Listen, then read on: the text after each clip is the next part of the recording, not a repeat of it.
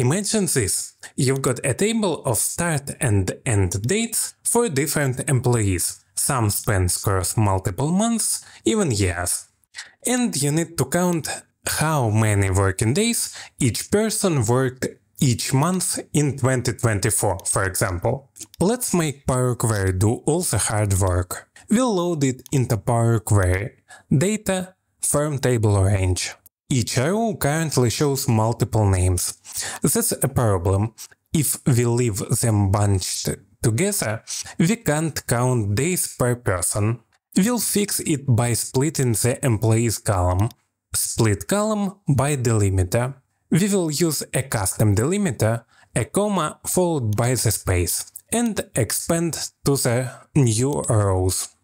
Now each employee has their own row with the start and end date. That's crucial for individual counts later.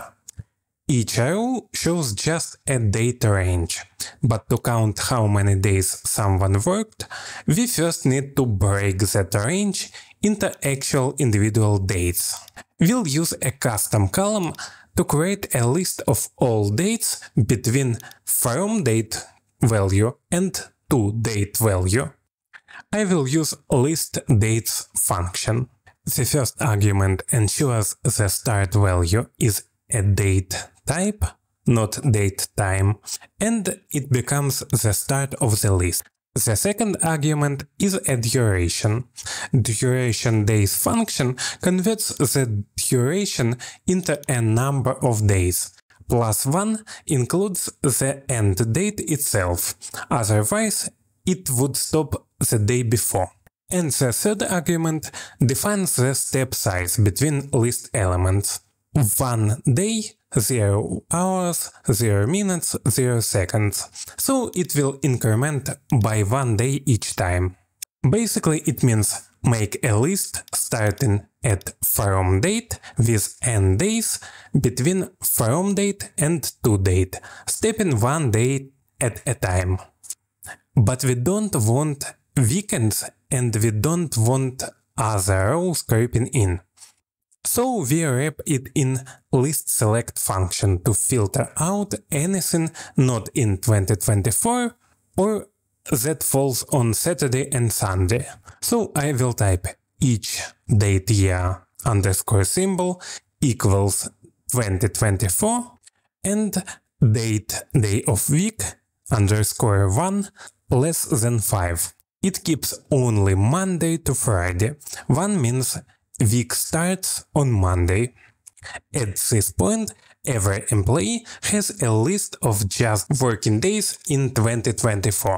Next, we'll expand those lists, so each individual date gets its own row. This is what lets Power Query count them properly later. But now comes a little trick. We need to group these days by month. But if we convert them to month names right now, Power Query will sort them alphabetically when we pivot. So instead we convert them to the first day of their month. This gives us proper month order. And later we'll turn those dates into month names, only after everything is sorted correctly. Let's drop the old from date column. It's done its job. Now we pivot. Rows are our month column, columns are our employee column, and the values is count of dates.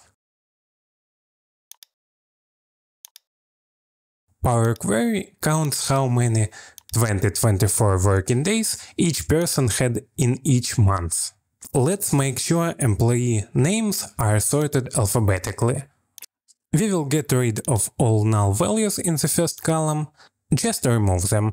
And now we can safely convert those month dates into month names. This time it's fine, because we've already sorted everything correctly underneath.